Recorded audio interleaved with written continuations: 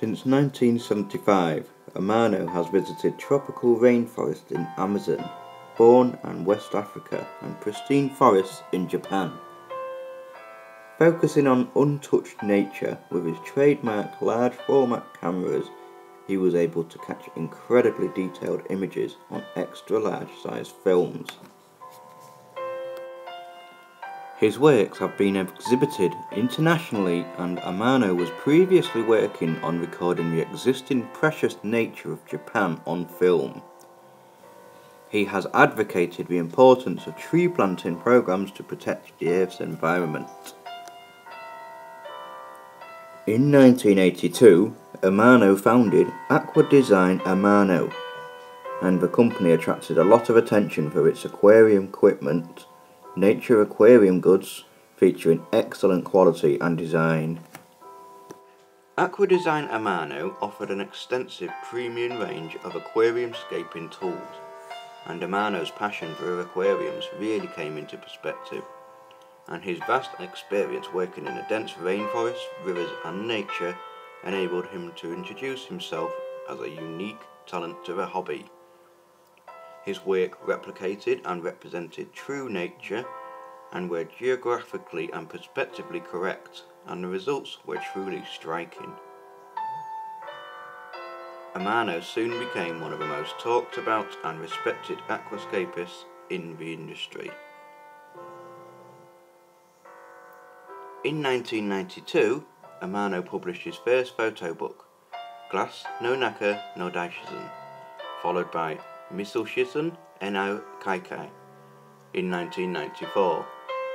He used these books to display his photos of what Amano called the Nature Aquarium, and it was translated into 7 different languages.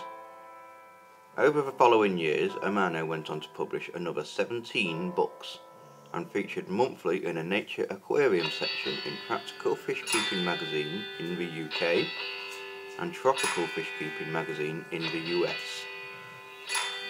In 2001, Amano commissioned his team at ADA to build a private aquarium in his own residence. This aquarium stood 4 meters long and 1.5 meters tall and deep respectively, and holds 4,100 litres. This colossal tank, although not Amano's own design, was inspired by his work and style ethic, and the finishing product was simply stunning. Housing wild atoms, it became one of the most famous aquariums in the world, and was a true credit to the work style and passion of Amano himself.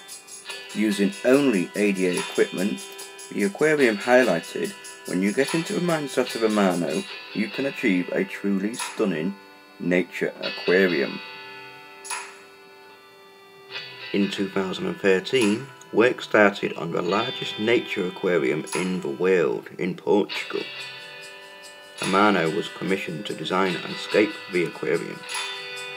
This aquarium stood 40 meters long, held 42,000 gallons of fresh water. The layout started on January 28th and finalised on February the 2nd. Named Underwater Forests, the exhibit was Amano's biggest achievement in aquatic scaping, and the resulting aquarium is one of the most stunning in the world. It is also the first and only of its kind to bear the Amano signature. On August the 4th, 2015, the world received some very saddening news. Amano had passed away. Although not with us in person, his work and inspiration still lives with us. He was an incredible talent and a credit to the aquatic industry. Please share a moment with us to honour Amano and what he had achieved.